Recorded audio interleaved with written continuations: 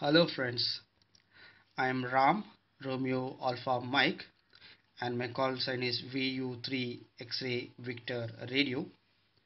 And today I would like to demonstrate Si5351 DDS based clock generator using ATtiny13 microcontroller. And this is my setup. It is ATtiny13 microcontroller, 27 MHz oscillator for Si5351, and two 4.7 pull-up resistors for SDA and SCL lines, Si5351, and 1000 PF output capacitor that is connected to the frequency counter here. And this is LM317 voltage regulator. I am using 3.3 volt to run both ATtiny13 and Si5351. Since both are running at 3.3 volt, we no need any level shift transistors. Just it is line to line it is working. And I connected that with a 9 volt battery. It is going here, and after LM317 it is a 3.3 volt here. And there are three inputs. One is a analog input used as a tuning knob. By rotating this potentiometer we can change the frequency. And another input is band selector, so we can change between any bands by pressing this button. And another input is connected to a Morse key. So it is my homebrew Morse key, pure brass and handmade. Nice one. Okay. To hear the tone, now I'm using my own homebrew transceiver, also tuned to 40 meters. It is a CW only transceiver. So let us try now.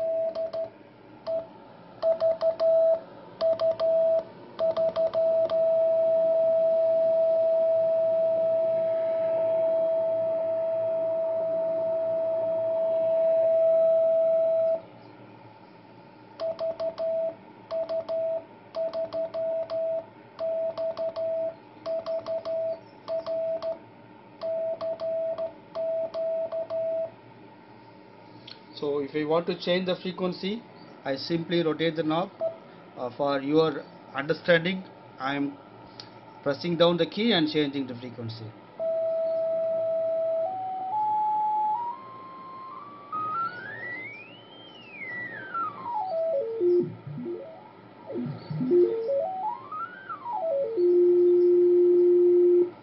Okay, so now it is tuned for 70137. So now I can change to the another band or another range by pressing this button.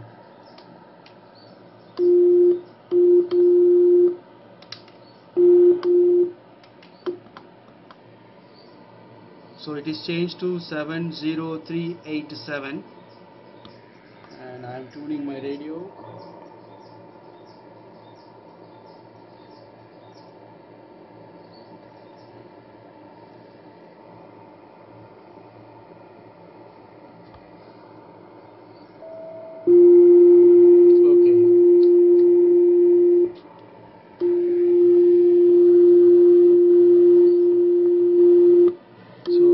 Change in this range another 25 kilohertz.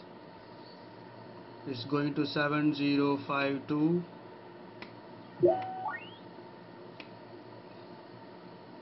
7026. 25 kilohertz. That is the range we can adjust using the potentiometer.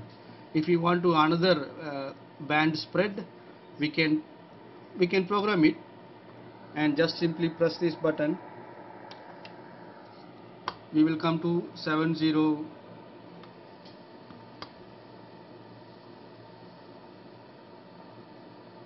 Okay, so now it is 70012 to 7027. This is one range.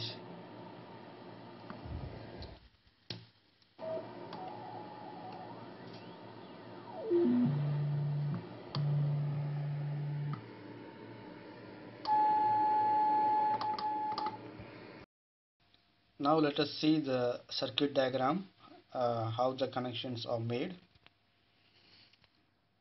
Okay, it is very straightforward, not so complicated, all up into pin connections.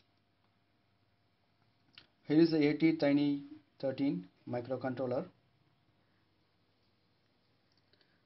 Pin number 2 is used as analog input, and I am using potentiometer for tuning.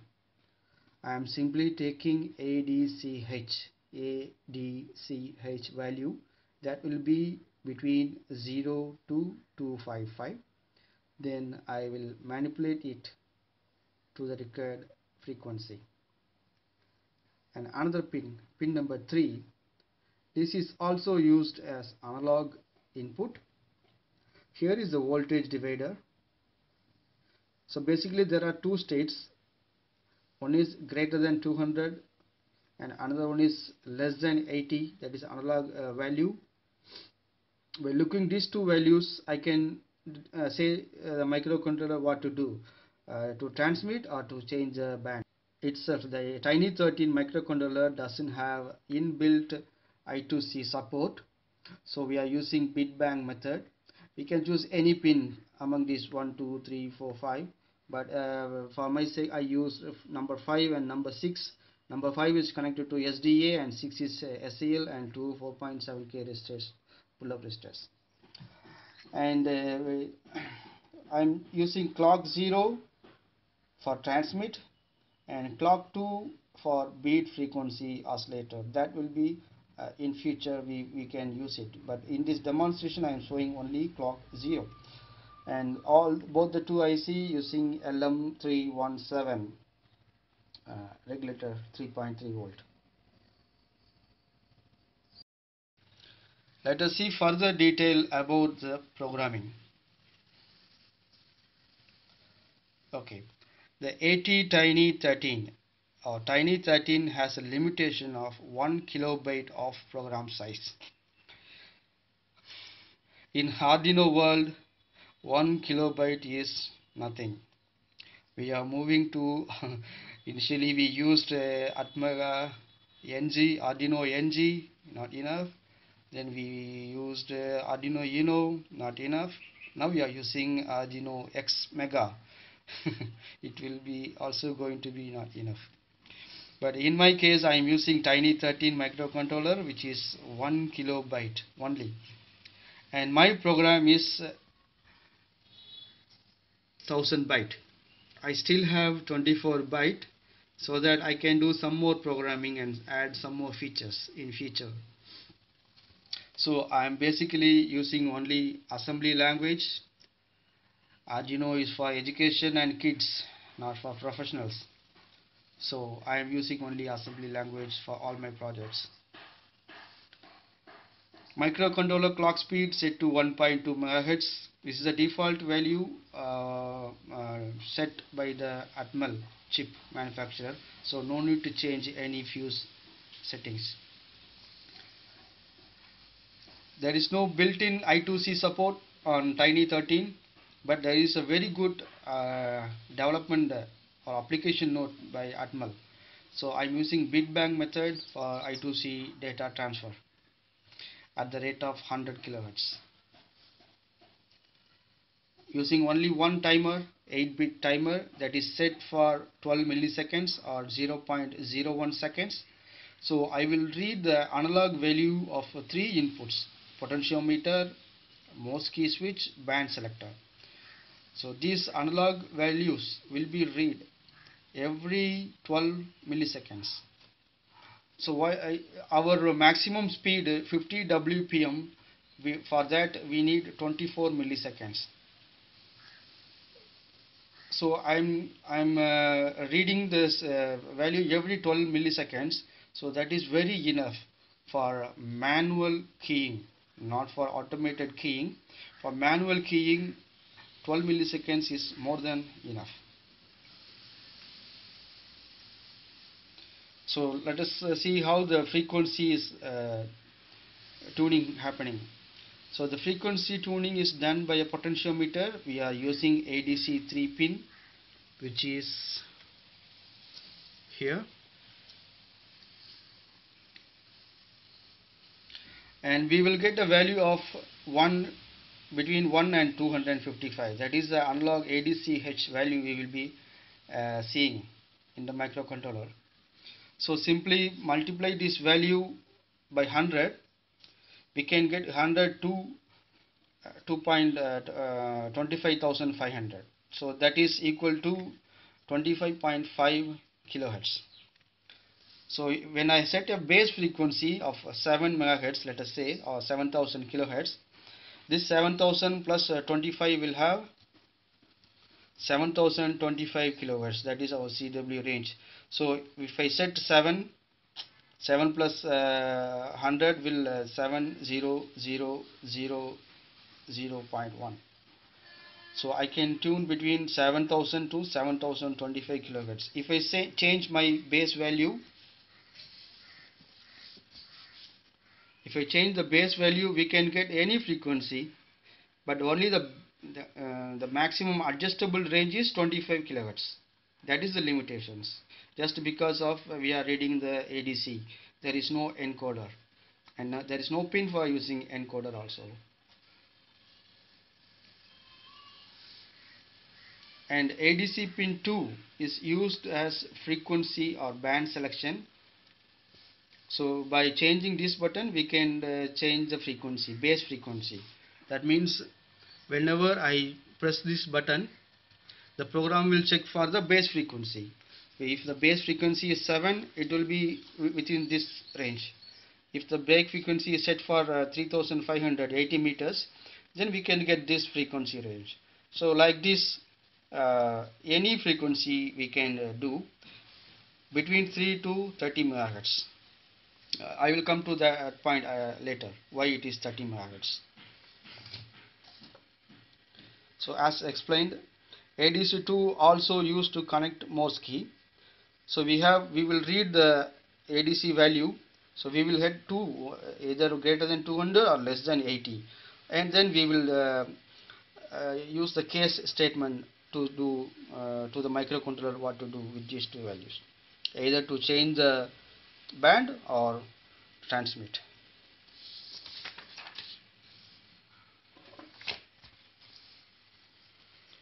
So for there is one more pin, PB2, used as a TX part.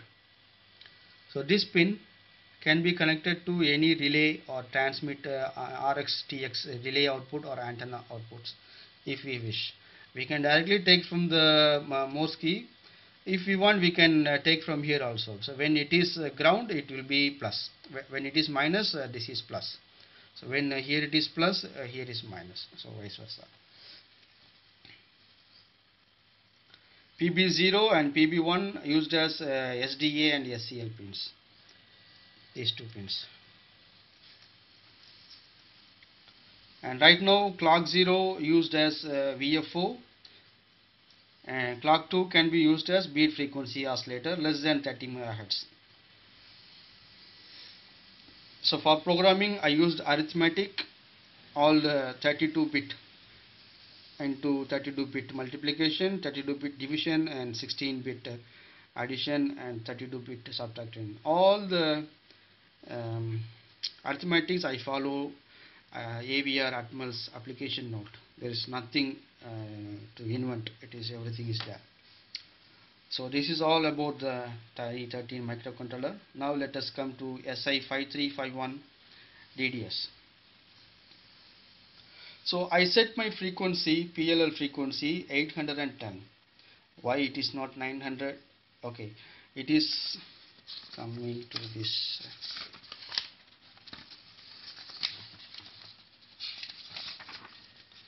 Because I am doing arithmetics manually or step by step, not by using just inserting the asterisk mark and division mark.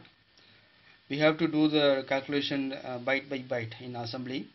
So to make the mathematics easy, I am using 810 MHz, because 810 divided by my 27 MHz oscillator will give nice whole integer 30. There is no division. If I use 900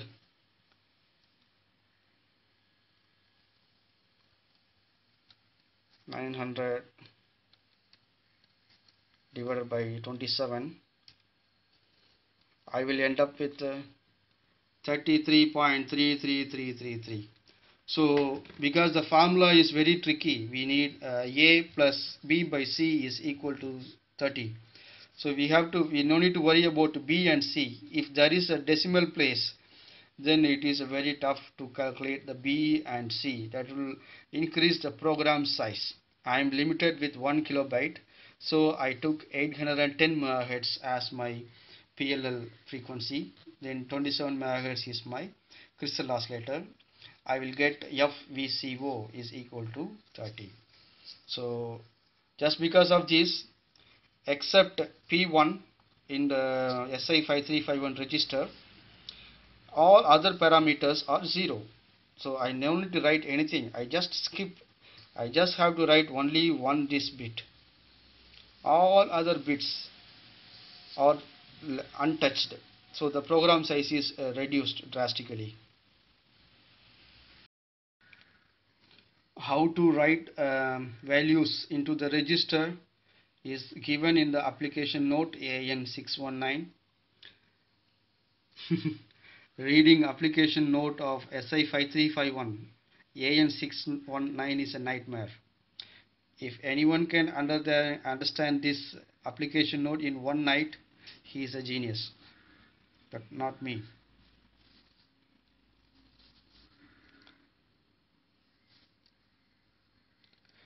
The register I used or which I could understand, most of the register are untouched. I have not used all the registers. I am basically using only these registers only. So this is what I could understand since January last 6 months. So not everything is understood. Number 42 to 49, this is a frequency set registers to set the frequency.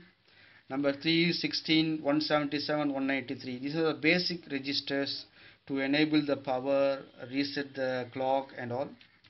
Number 29 is PLL1. Number 32 is PLL2. So all other resistors than this are untouched. Why do we need another microcontroller project to control Si5351? I am basically planning to use this with a non-fancy transceiver. Like there will not be any display, it is only knobs and really analog knobs and few buttons. There is no bright lights disturbing our eyes. So and it is very cheaper and alternative than Atmega 8 or Atmega 328. Since we can use it, since we can program for less than 1 KB, why can't we use it? So that is the main intention. And second thing is for beacons. Just after this output, if we put a MOSFET linear with a solar panel, we will have a very good beacons, and this can be used for monitor our signals, our receivers also. So that is in my mind.